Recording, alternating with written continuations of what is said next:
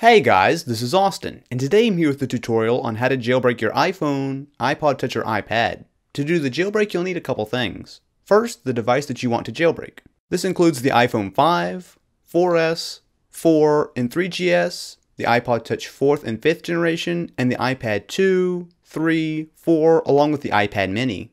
To make sure your device can be jailbroken, open up the Settings app, go to General, and then select About.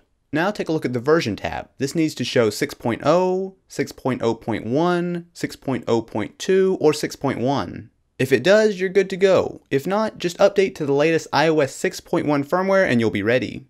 Next up, you'll need a computer running Windows, Mac, or Linux, and the USB cable for your device. I'll be doing the tutorial on a MacBook Air, but the process is identical no matter what computer you're using. If you have a passcode set on your device, you'll need to disable it while we jailbreak, so head over to Settings and just make sure it's off. You can always turn this back on once we're done.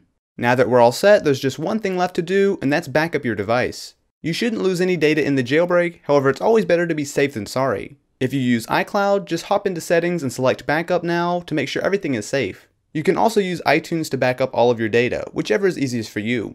Alright, we're all ready. Connect your device to your computer via USB, and now let's download the program we're using to jailbreak, evasi0n, which I'll have a link to in the description of this video. Open it up and you should see your device listed. In my case, it's an iPhone 5 on iOS 6.1. Now, all you need to do is click jailbreak and let it do its magic. It will take a little while, so just be patient.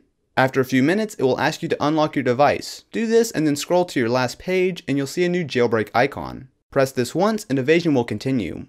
Once we're all done with evasi0n, that's about it. You should now see Cydia on your device, which is basically a new app store with all the jailbreak tweaks and apps. Congratulations, you now have a jailbroken iPhone, iPod Touch, or iPad. If you enjoyed, definitely be sure to leave this video a thumbs up and subscribe, and if you had any problems, feel free to let me know in the comments down below. Anyway guys, I will catch you next time.